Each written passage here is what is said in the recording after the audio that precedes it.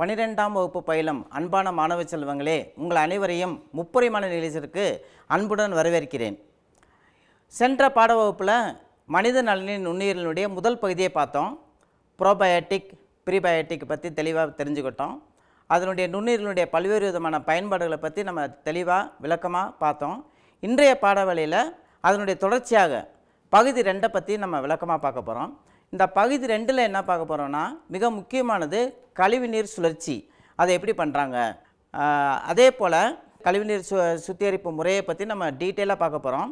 இந்த கழிவுநீர் சுத்திகரிப்பு முறை அப்படிங்கிறது வந்து முதலாம் நிலை இருக்குது, பிரைமரி ட்ரீட்மெண்ட். 2ஆம் நிலை இருக்குது, செகண்டரி ட்ரீட்மெண்ட். அதே மாதிரி 3ஆம் நிலை சுத்திகரிப்பு முறை. இது மாதிரி பல்வேறு விதமான முறைகளில் ஒவ்வொரு முறைக்கும் ஒரு சிறப்பம்சம் இருக்குது. இப்போ கழிவுநீர்னால் என்ன அப்படின்னு ஒரு வினாக்களில் கேட்குறாங்க.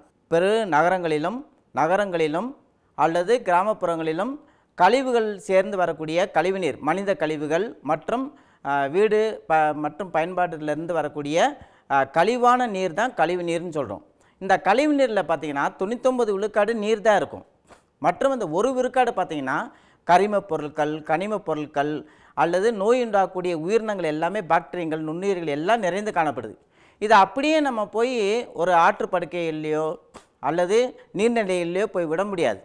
ஏன்னா அப்படி விட்டால் என்ன நடைபெறும்னா, மனிதர் குலத்திற்கு தீங்கு தரக்கூடிய பல்வேறு விதமான நோய்கள் ஏற்பட்டுரும். அதனால தான் இந்த கழிவுநீர் சுத்திகரிப்பு முறைக்கு நம்ம அதிக முக்கியத்துவம் கொடுக்குறோம். இந்த கழிவுநீர் சுத்திகரிப்பு முறை 5 மதிப்பெண் வினாவாக கேட்கப்படலாம். அல்லது நான் ஏற்கனவே சொன்னேன் இல்லையா, ஒவ்வொரு முறை, இந்த 1ஆம் முறை, 2ஆம் முறை, 3ஆம் நிலை, 3 நிலைகள்லேயும் தனித்தனியான வேறுபாடுகள் என தனித்துவம் பெற்றுள்ளன. அதனால் இந்த முதல் நிலை சுத்திகரிப்பில் என்ன மாதிரியான சுத்திகரிப்பு, 2ஆம் நிலையில் சுத்திகரிப்பு எப்படி இருக்குது, 3ஆம் நிலையில் எப்படி சுத்திகரிப்பு, இதை நீங்கள் தெளிவாக புரிந்து கொள்ளணும். இந்த படம், இந்த அட்டவணை இருக்கு இல்லையா, இதுக்கு பேர் தான் விளக்க வரைபடம். இந்த விளக்க வரைபடம், கழிவுநீர் சுத்திகரிப்பு விளக்க வரைபடத்தை வரைக அப்படிங்கிறது கண்டிப்பாக கேட்க வாய்ப்பு இருக்குது. அதனால் ஒரு முறைக்கு 2 முறை இந்த பகுதியை நீங்கள் வரைந்து பழகிக்கொள்ளுங்கள். இப்போ 1ஆம் நிலை சுத்திகரிப்பு எப்படி இருக்குது அப்படிங்கிறத பார்ப்போம். இந்த கழிவுநீர் சுத்திகரிப்பில் முதல் நிலை சுத்திகரிப்பு அப்படிங்கிறதுல பார்த்திங்கன்னா வடிகட்டுதல். நிறைய சல்லடை பார்த்துருப்பீங்க வீடுகளில். பார்த்திங்கன்னா பொதுவாக அம்மாக்கள்லாம் மாவு சலிக்கிறதுக்கு ஒரு சல்லடை வச்சுருப்பாங்க. அதே போல் தான் சல்லடைகள் நிறையா இருக்கும் அந்த கழிவுநீர் சுத்திகரிப்பு நிலையத்துக்கு. மாணவர்களாக நீங்கள் உங்களோட ஆசிரியருடைய, அறிவியல் ஆசிரியருடைய துணையோட ஒரு தடவை போய் விசிட் பண்ணுங்கள். அப்போ நேரடியாக பார்க்கும்பொழுது தெரியும், நிறைய சல்லடைகள் அங்கே வச்சுருப்பாங்க. அப்போ இதனுடைய கழிவுநீர் சுத்திகரிப்பினுடைய முதல் நிலையே என்னன்னு பார்த்தீங்கன்னா வடிகட்டுதல். நல்லா தெளிச்சுங்க, ஃபில்ட்ரேஷன். அப்போ நம்ம முறுக்கு சுடும்போது பார்த்துருப்பீங்க, நிறைய துளைகள் இருக்கும். ஒரு முறுக்குக்கு சின்ன துளை, இன்னொரு முறுக்குக்கு பெரிய துளை. அதே மாதிரி தான் இது மாதிரி நிறைய துளைகள் ஏன் அப்படி வச்சுருக்காங்கன்னா, முதல்ல இருக்கக்கூடிய துளைகள் வந்து பெருசாக இருக்கும், அடுத்த துளை வந்து சிறியதாக இருக்கும், அடுத்த இரும்பு தகடில் அதுக்கும் சிறியதாக இருக்கும். இப்படி சிறியதாக இருக்கும் பொழுது உங்களுக்கு அந்த திடப்பொருட்களெல்லாம் அதில் கழிவுகளாக மேலே நின்றும். இதான் ஸ்லட்ஜ் அப்படிங்கிறாங்க. அப்போ பெரும்பான்மையான திடப்பொருட்களெல்லாம் வடிகட்டுதலுக்கு இந்த ஃபில்ட்ரேஷன் ரொம்ப வடிகட்டுதல். அதனால தான் முதல் நிலை எதுன்னு கேட்டால் உங்கள் ஞாபகத்தில் வரக்கூடியது வடிகட்டுதல் தான் வரணும். இப்போ வடிகட்டணுன்னா பார்த்தீங்கன்னா தண்ணீர்லாம் கீழே இறங்கிடும். அதுக்கு என்ன பேர் சொல்கிறேன்னா, அந்த நீர் வந்து கலங்கல் நீர் அப்படின்னு சொல்கிறோம். இந்த கலங்கல் நீருக்கு அடுத்து பார்த்திங்கன்னா ஒரு 2 நாட்களுக்கு அதை படிய வைக்கணும். படிய வைத்தல், செடிமெண்டேஷன் அப்படிங்கிறோம். இப்போ படிய வைக்கும்போது என்ன ஆகும்னு கேட்டிங்கன்னா, சின்ன சின்ன கற்கள், கூழாங்கற்களாக இருக்கலாம் அல்லது மணல்கள் இருக்கலாம், இதெல்லாம் பார்த்திங்கன்னா கீழ்ப்பகுதியில் போயிடும். இது மட்டும்தான் முதல் நிலை சுத்திகரிப்பு. அப்போ முதல் நிலை சுத்திகரிப்பில் போயிட்டு நீங்கள் 2 விதமான வண்டிகள் பார்த்துருப்பீங்க உங்கள் தெருவில் போகக்கூடியது. ஒன்று வந்து குடிநீர் ஏற்றிட்டு போகக்கூடிய வண்டி, இன்னொன்று வந்து கழிவுநீர் சுத்திகரிப்பு அப்படின்னே போட்டிருப்பாங்க, ட்ரைனேஜ் அப்படின்னு. இப்போ இது என்ன பண்ணுவாங்கன்னா, நம்ம ஒவ்வொரு வீடுகள்லேயும் வந்து அந்த கழிவு நீரை உறிஞ்சி எடுக்கிறாங்க. எடுத்துகிட்டு போய் இந்த படத்தில் பார்க்குறீங்க இல்லையா, அந்த முதல்நிலை சுத்திகரிப்பில் போய் அந்த எல்லா ஒரு 10-15 லாரிகளில் ஏற்றினா கூட அந்தந்த கிராமப்புற பகுதியாக இருக்கட்டும், நகரப்புற பகுதியாக இருக்கட்டும், ஒவ்வொரு இடங்கள்லேயும் ஒரு நிலையம் இருக்குது, கழிவுநீர் சுத்திகரிப்பு நிலையம். நீங்கள் பொதுவாக கோயம்பேடு பகுதியில், சென்னையில் இருக்கக்கூடியவங்க பார்க்கலாம். அது மாதிரி ஒவ்வொரு ஏரியாலேயும் ஒவ்வொரு விதமான சுத்திகரிப்பு நிலையங்கள் இருக்கும். ஏன்னா மக்கள் தொகை பெருகி கொண்டே இருக்கிறதுனால சென்னையிலே பார்த்திங்கன்னா பல இடங்களில் இந்த சுத்திகரிப்பு நிலையங்கள் இருக்குது. குறிப்பாக பார்த்தீங்கன்னா இந்த கேகே நகர் பகுதிக்கு போனீங்கன்னா அங்கே ஒரு சுத்திகரிப்பு நிலையம் இருக்கும். இது மாதிரி உங்களுடைய இல்லங்களுக்கு அருகில் இருக்கக்கூடிய சுத்திகரிப்பு நிலையத்துக்கு உங்கள் ஆசிரியர் துணையோடு போய் பார்த்தீங்கன்னா தெளிவாக தெரிந்து கொள்ளலாம். முதல் நிலையில் ஃபில்ட்ரேஷனுக்கு அந்த வடிகட்டுதலுக்கு பல்வேறு விதமான சல்லடைகள் இருக்குது. அப்போ இது முடிந்த உடனே பார்த்தீங்கன்னா கலங்கல் நீராக உருவாகுது. இப்போ இரண்டாம் நிலை சுத்திகரிப்பு போதும். இரண்டாம் நிலை சுத்திகரிப்பில் என்ன பண்ணுறாங்கன்னா இந்த கலங்கல் நீரை மட்டும் தனியாக எடுத்து அனுப்புகிறாங்க. அடுத்து என்ன பண்ணுறாங்கன்னா இந்த கலங்கல் நீரை ஏன் சார் அதை உள்ளே அனுப்புகிறாங்க அப்படின்னு பார்த்தீங்கன்னா அதுக்கு ஆக்சிஜன் செலுத்தப்படுது. எப்படி ஆக்சிஜன் செலுத்தப்படும்னா ஒரு பெரிய ஃபேன் மாதிரி இருக்கும். அந்த ஃபேனு வந்து அந்த தண்ணிக்குள்ளே சுற்றும் பொழுது அதுக்குள்ளே ஆக்சிஜன் செலுத்தப்படுது. அப்போ அதனால தான் இதுக்கு என்ன பேருன்னு கேட்டால் உயிரிய சுத்திகரிப்பு. அப்போ தொடர்ந்து ஒரு மிஷின் வந்து சுற்றி கொண்டே இருக்கும் பொழுது அங்கே வந்து ஒரு விசிறி போல் இருக்குது. அதனால் காற்றோட அந்த நீர் கலக்குது. கலக்கும்போது அந்த காற்றில் இருக்கக்கூடிய ஆக்சிஜன்லாம் அந்த தண்ணீருக்குள்ளே போயிடுது. அப்போ அதில் இருக்கக்கூடிய உயிரினங்கள் வாழ ஆரம்பிக்கும். குறிப்பாக பார்த்தீங்கன்னா சில வகையான பாக்டீரியங்கள், சில வகையான பூஞ்சைகள்லாம் உற்பத்தி ஆகி ஒரே அப்படியே கொலவாக உண்டாயிடும். இப்போ எப்படி நம்ம சில ஜெல்லின்னு சொல்கிறாங்க இல்லையா, அந்த ஜெல்லி வடிவத்தில் ஒரு ஃப்ளாக் அப்படிங்கிறோம் ஒரு மாஸ் மாதிரி உண்டாகுது. இது ஆக்சிஜன் உள்ள சூழ்நிலையில் வாழ்ந்து கொண்டு அங்கே இருக்கக்கூடிய கரிம பொருட்கள் எல்லாம் சாப்பிட ஆரம்பிச்சிடும். அப்போ ஓரளவுக்கு அந்த வந்து வடிகட்டின பிறகு வடிகட்டி வந்த நீரானது ஆக்சிஜனோட சேர்ந்த பிறகு கொஞ்சம் தெளிவடையுது. அப்போ இந்த நுண்ணுயிரிகள் என்ன பண்ணுதுன்னு கேட்டிங்கன்னா பிஓடி அப்படின்னு சொல்கிறோம், பயாலஜிக்கல் ஆக்சிஜன் டிமாண்ட். அப்போ அப்படின்னா என்ன சார் பயாலஜிக்கல் ஆக்சிஜன் டிமாண்ட்? அப்போ ஆக்சிஜன் தேவை எவ்வளவு இருக்குது, உயிரிய ஆக்சிஜன் தேவை என்றால் என்னன்னு கேட்டால் ஒரு லிட்டர் இப்போ அந்த கழிவு நீர் எடுத்துக்கோங்க. அதில் இருக்கக்கூடிய அந்த கரிம பொருட்களை ஒரு பாக்டீரியாவானது அல்லது எந்த விதமான நுண்ணுயிரிலானது அதில் இருக்கக்கூடிய கரிம பொருட்களை குறைக்க எவ்வளவு ஆக்சிஜன் தேவையோ அதன் பேர் தான் பிஓடி அப்படிங்கிறாங்க. இந்த வார்த்தை வந்து ரொம்ப ரொம்ப முக்கியமானது. அப்போ ஒரு கழிவு நீரில் பிஓடி அதிகமாக இருந்தால் நம்ம பயன்பாட்டை பண்ண முடியாது, பிஓடியுடைய அளவு குறையணும். அப்போ இதை நீங்கள் தெளிவாக ஞாபகத்தில் வைத்துக்கொள்ள வேண்டும். இப்போ இரண்டாம் நிலை சுத்திகரிப்பில் ஃப்ளாக்குன்னு நம்ம படித்தோம் இல்லையா, அதனுடைய இறுதியில் பார்த்தீங்கன்னா ஒரு கசடு வருது. இதுக்கு தான் ஆக்டிவேட்டட் ஸ்லெட்ஜ் அப்படிங்கிறோம், செறிவூட்டப்பட்ட ஒரு கசடு. இது அப்படியே வீல் படிவாக கீழே இருந்துடும். அதை என்ன பண்ணோன்னா சின்ன தொட்டிகளுக்கு, அதனால் பார்த்தீங்கன்னா இந்த நிலையத்துக்கு போனீங்கன்னா சின்ன சின்ன தொட்டிகளாக நிறையா இருக்கும். இந்த ஃப்ளாக் எடுத்துகிட்டு போயிட்டு அந்த வீல் படிவாக இருந்த ஆக்டிவேட்டட் ஸ்லெட்ஜை எடுத்து கசடுகளை எடுத்து தனியாக ஒரு தொட்டிக்குள்ளே செலுத்துகிறாங்க. அங்கே என்ன பண்ணுவாங்கன்னா காற்று புகாத முறையில், காற்று அற்ற சூழ்நிலையில் சில பாக்டீரியங்கள் உயிர் வாழும். எடுத்துக்காட்டு பார்த்திங்கன்னா மெத்தனோஜன்கள் அப்படிங்கிறோம், மெத்தனோஜன் பாக்டீரியா. இந்த மெத்தனோஜன் பாக்டீரியா என்ன பண்ணுன்னா மீத்தேனை உருவாக்கக்கூடியது. அப்போ இந்த மீத்தேன் கடைசியில் என்ன இருக்குன்னா காற்றற்ற சூழ்நிலையில் மீத்தேன்களை உருவாக்கும், ஹைட்ரஜன் சல்பைடுகளை உருவாக்கும். அதனால தான் நம்ம சாக்கடை ஒரு இடத்துல நம்ம ஒரு கூவத்தை தாண்டி போகும்பொழுது பார்த்திங்கன்னா சாக்கடை நாற்று அடிக்குது. அதுக்கு என்ன காரணம் அப்படின்னா மீத்தேன் காரணமாக இருக்குது, ஹைட்ரஜன் சல்பைடு காரணமாக இருக்குது. அதனால தான் சில நேரத்தில் நம்ம பார்ப்போம் சதுப்பு நிலத்துலலாம் போனீங்கன்னா அங்கங்கே தீப்பற்றி எரியும். அந்த காலத்தில் என்ன பண்ணுவாங்க, கொல்லிவாய் பிசாசு ஓடுது. இப்போ மாணவர்கள் பகுத்தறிவாக இருக்கீங்க, அது கொல்லிவாய் பிசாசு கிடையாது. அதே போல் பெரிய பெரிய பாலும் கிணறுகளை பார்த்திங்கன்னா திடீர்னு தீப்பற்றி எரியும். அதுக்கு என்ன காரணம் இப்போ உங்களுக்கு தெரியும். அதில் எதுவுமே பேயோ பிசாசோ இல்லை, அதில் என்ன இருக்குது மீத்தேன் வாயு காணப்படுது. இப்போ உங்களுக்கு தெரிஞ்சிருக்கும் எப்படி மீத்தேன் வாயு உண்டாயிருக்குது. அந்த ஆக்சிஜன் அற்ற சூழ்நிலையில் மக்கி போன பொருட்கள் வந்து மீத்தேன் வெளியில் வருது. இப்போ சாக்கடை தண்ணி நீங்கள் போகும்போது ஒரு சாக்கடை நாற்றடிக்குது, எல்லாருக்குமே தெரிஞ்சிருக்கும் சாக்கடை தண்ணீர் எப்படி நாற்றடிக்கணும். அதனுடைய நாற்றத்திற்கு காரணம் என்னென்னா ஹைட்ரஜன் சல்பைடு. இப்போ இதை பயன்பாட்டு முறையிலையும் நம்ம என்ன செய்யலாம், பயன்படுத்தி கொள்ளலாம். அடுத்து இப்போ ஓரளவுக்கு தண்ணீர் நம்ம எடுத்து வந்த தண்ணீர் வந்து ஓரளவுக்கு சுத்தமாயிடுச்சு. மூன்றாம் நிலைக்கு நம்ம எடுத்துகிட்டு போகிறோம். மூன்றாம் நிலை சுத்திகரிப்பில் போகும்பொழுது இதில் குளோரின் சேர்க்குறாங்க, நிறையா குளோரின் சேர்த்து அது கொஞ்சம் தெளிவாக மாற்றுறோம். இதில் என்ன பண்ணுறாங்கன்னா குளோரின் அதிகமாக சேர்க்க என்ன ஆகிடுதுன்னா சில உயிரினங்களில் வந்து அதுக்கு எதிர்ப்பு சக்தி அடைஞ்சிருது.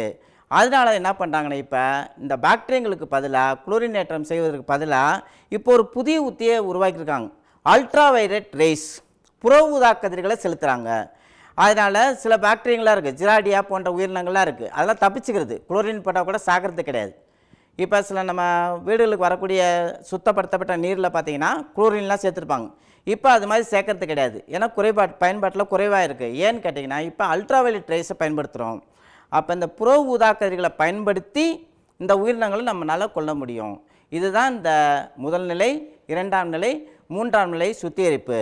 இந்த சுத்திகரிப்பு அடைந்த பிறகு தான் இந்த தண்ணீரை நம்ம குடிக்கிறதுக்கு பயன்படுத்தக்கூடாது.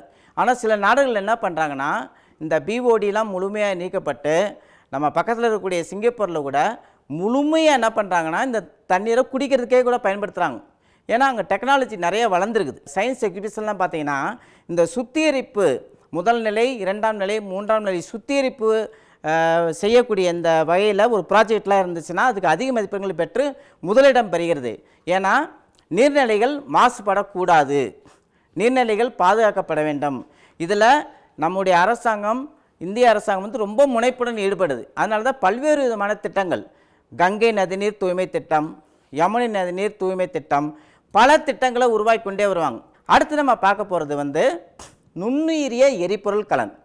இப்போ டிமாண்ட் அதிகமாகிட்டே போகுது. நீங்கள் ஒரு இடத்துலேருந்து இன்னொரு இடத்துக்கு ஒரு கிலோமீட்டருக்கு போனாலே எங்கே பார்த்தாலும் கார்கள், நிறைய காரு, ஸ்கூட்டர், அது மாதிரி சைக்கிளில் வந்து நீங்கள் குறைச்சிட்டே வரீங்க. அதனால தான் இப்போ மாணவர்களுக்கெல்லாம் சைக்கிள் கொடுத்துருக்குறோம். அதை வந்து நான் பயன்பாட்டில் பண்ணுங்கள், உடற்பயிற்சிக்கு நல்லாயிருக்கும். இப்போ முக்கியமானது பார்த்திங்கன்னா இந்த இதை பற்றி பாருங்கள். இதில் என்ன சார் இருக்குது? நுண்ணுயிரிய எரிபொருள் கலன்னா என்ன? இது நமக்கு ஒரு கழிவுப் பொருட்கள் என்ன பண்ணுறாங்கன்னா, ஒரு கழிவுப் பொருட்கள்லேருந்து நீங்கள் கேள்விப்பட்டிருப்பீங்க, குப்பையிலேருந்து மின்சாரம் தயாரிக்கிறது.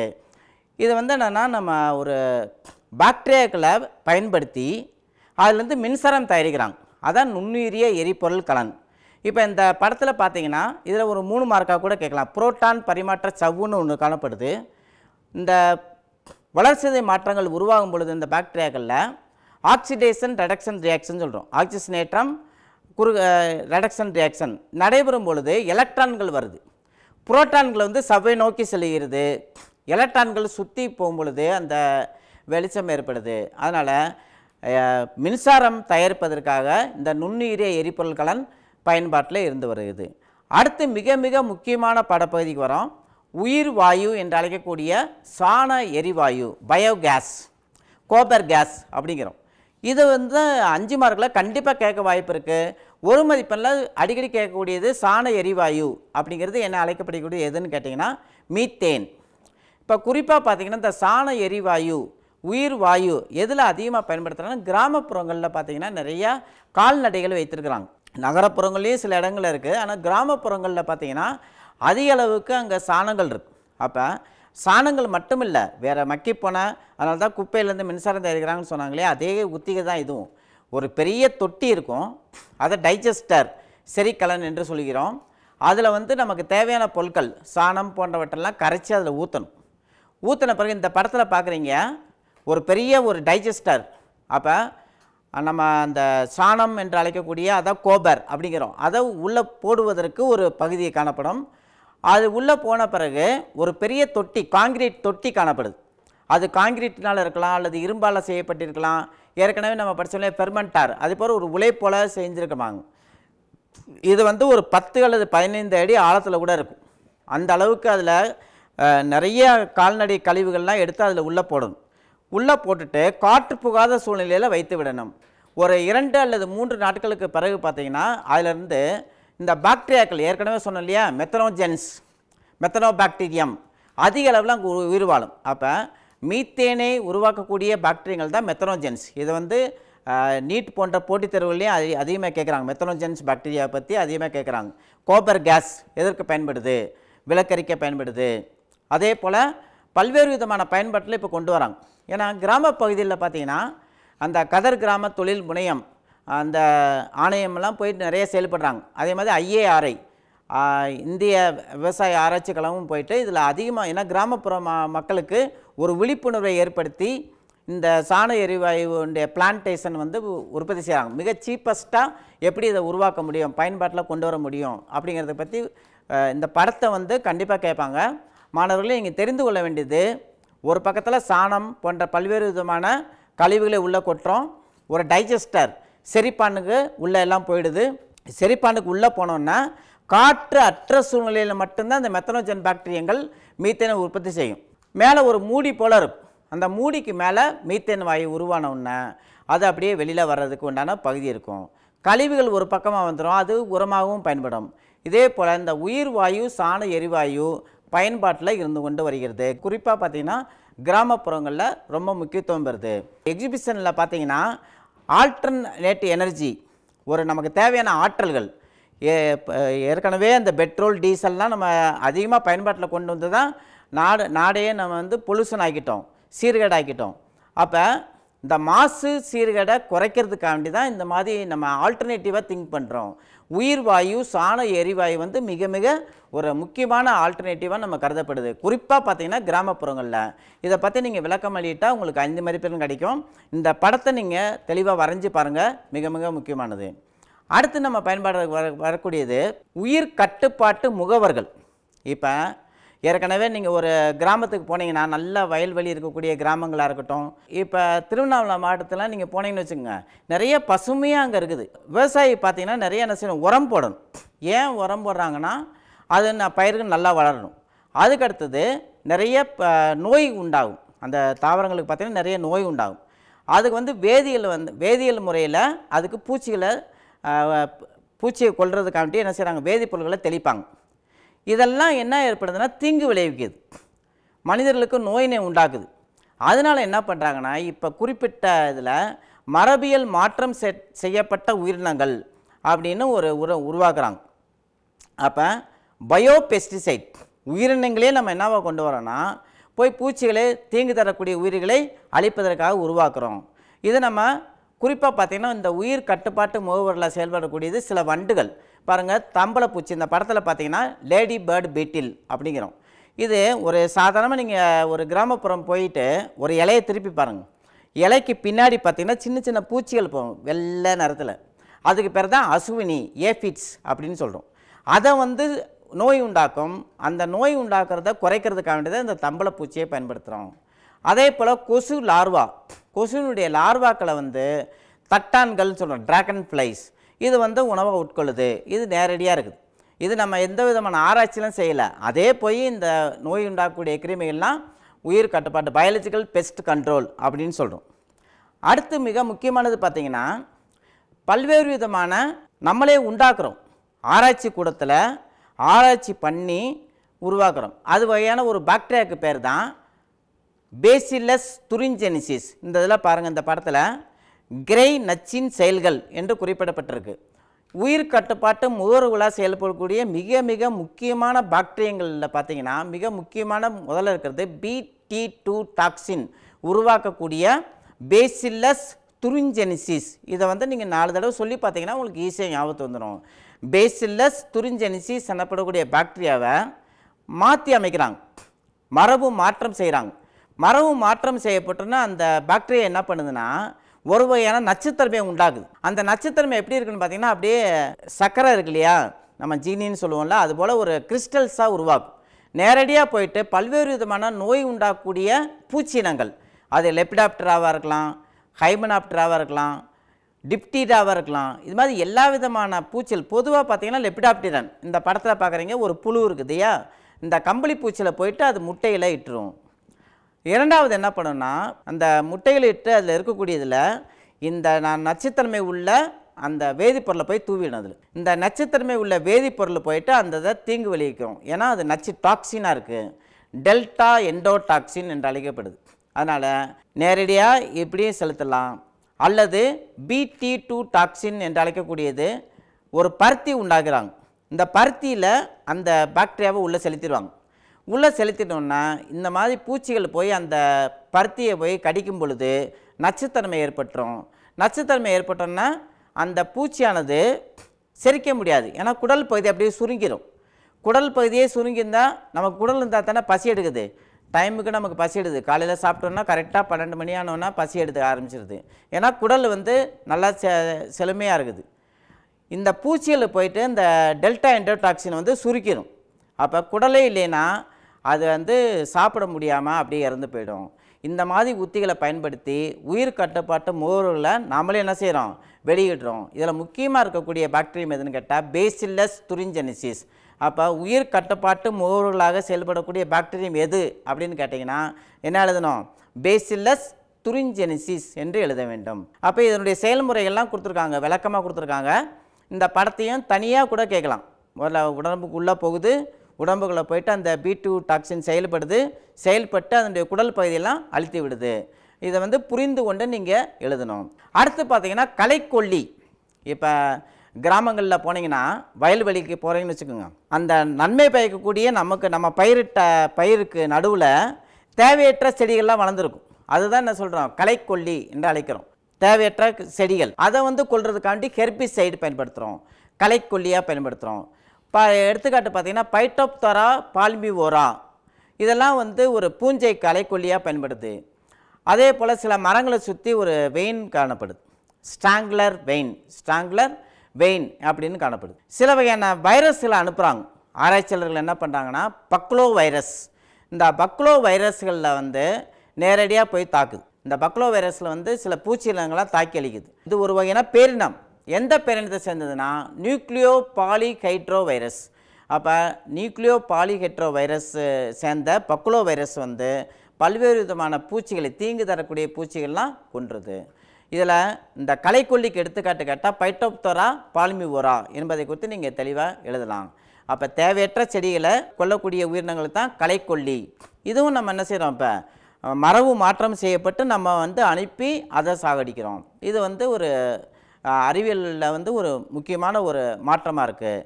அதனால் பயிர் வந்து பாதுகாக்கப்படுது, நமக்கு தேவையான பயிர் வந்து பாதுகாக்கப்படுது, அதிக மகசூல் நமக்கு கிடைக்க வாய்ப்புள்ளது.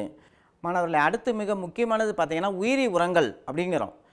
இப்போ பயாலஜிக்கல் பெஸ்டிசைடு பற்றி நம்ம பார்த்தோம். இது வந்து என்னென்னா பயோ ஃபெர்டிலைசர்ஸ். குறிப்பாக பார்த்திங்கன்னா ரைசோபியம் பாக்டீரியா பயன்படுது, உயிரி உரங்களாக பயன்படுது. அது மட்டும் இல்லை, மண் வளத்தை பெருக்கிறதுக்காண்டி அசோட்டோபாக்டர் பாக்டீரியா, அசோஸ்பைரிலம் பாக்டீரியா, இதுவும் உயிரி உரங்களாக பயன்படுது. இப்போ இந்த பல்வேறு விதமான உயிரி உரங்கள் மட்டுமல்ல, அடுத்து நம்ம பார்க்க போகிறது இந்த உயிரி உரங்களுடைய முக்கியத்துவம் என்னன்னு பார்க்க போகிறோம். இப்போ சில விதமான நுண்ணுயிரிகளே உரங்களாக பயன்படுது. குறிப்பாக பார்த்தீங்கன்னா rhizobium bacteria nitrogen நிலைநிறுத்துது, அசோட்டோபாக்டர் bacteria nitrogen நிலைநிறுத்துது. இது மாதிரி பல்வேறு விதமான பாக்டீரியங்கள் மண் வளத்தை பெருக்குது. இதெல்லாம் நம்ம என்ன சொல்கிறோம்னா இயற்கை விவசாயம் அப்படிங்கிறோம். அடுத்ததாக பார்த்தீங்கன்னா உயிரிய தீர்வுங்கிறோம், பயோ ரெமடியேஷன். அப்போ உயிரினங்கள், அதாவது நுண்ணுயிரிகளை பயன்படுத்தி இந்த மாசுபடுத்தி இருக்கக்கூடிய இடங்களெல்லாம் சுத்தப்படுத்துறது தான் இது வேறு உயிரிய தேர்வு. இதில் முக்கியமான ஒரு பார்த்திங்கன்னா இந்த டாக்டர் ஆனந்த் மோகன் சக்கரவர்த்தி, இந்திய வாழ் அமெரிக்கர். இவர் பார்த்திங்கன்னா சூடோமோனாஸ் பியூட்டிடாங்கிற பாக்டீரியாவை மாற்றி அமைத்து இந்த பென்சின், ஹைட்ரோகார்பன் எல்லாத்தையும் சிதைக்கக்கூடிய இந்த பாக்டீரியாவை உருவாக்கினார், சூடோமோனாஸ் பியூட்டிடா. அது மட்டுமல்ல பலவிதமான பாக்டீரியங்கள் ஈடுபட்டிருக்கு. குறிப்பாக பார்த்திங்கன்னா நைட்ரோசோமோனாஸ் யூரோப்பியா, இதுவும் இந்த பயன்பாட்டில் இருக்குது. அது மட்டும் இல்லை, பார்த்திங்கன்னா இடியோனல்லா செக்கையன்சிஸ் எனப்படக்கூடியது நெகிழிகளை என்ன பண்ணுதுன்னா, அதாவது பிளாஸ்டிக்கை நல்லா செரித்து அது தீங்கற்றதாக மாற்றிடுது. இது மாதிரி பல்வேறு விதமான உயிரினங்களை வந்து உயிரிய தேர்வில் ஈடுபடுது. அதனால் அன்பான மாணவ செல்வங்களே, இந்த பாடத்தை வந்து நல்லா தெளிவாக புரிந்து கொண்டு படித்து இதில் 1 மதிப்பெண், 2 மதிப்பெண், 3 மதிப்பெண் மற்றும் 5 மதிப்பெண்களில் சிறப்பாக தேர்வு எழுதி, ஏன்னா இந்த டெக்னிக்கல் டேர்ம்ஸ்லாம் நிறையா இருக்குது, அதனால் எழுதி பாருங்கள். இடியோனல்லா செக்கையன்சிஸ் 3 தடவை எழுதி பார்த்தீங்கன்னா இதில் வந்து உங்களுக்கு நினைவில் இருக்கும். அதிக மதிப்பெண்களை பெற வாழ்த்துக்கள். நன்றி. இந்நிகழ்ச்சியை பற்றிய தங்களின் மேலான கருத்துக்களை கீழ்கண்ட முகவரிக்கு கடிதம் மூலமாகவோ, மின்னஞ்சல் மூலமாகவோ, குறுஞ்செய்தி மூலமாகவோ தெரியப்படுத்தலாம். அனுப்ப வேண்டிய முகவரி: சிறப்பு அலுவலர், கல்வி தொலைக்காட்சி, 8ஆம் தளம், அண்ணா நூற்றாண்டு நூலகம், காந்தி மண்டப சாலை, கோட்டூர்புரம், சென்னை 6,85,000. தொலைபேசி எண் 7824015000.